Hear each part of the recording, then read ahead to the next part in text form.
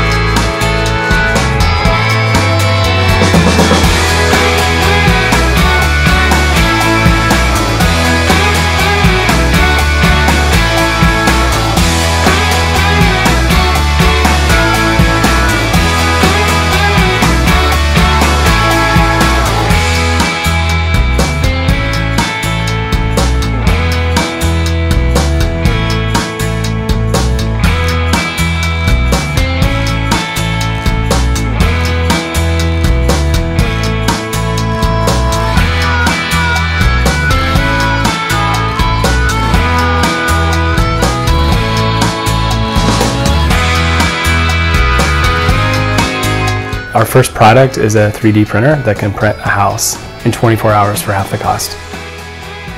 Phase 1 for News Story and for ICON is a proof of concept house, and the good news is we've done it. We printed the first home in the United States that's going to be permitted. And for us, this is just the beginning.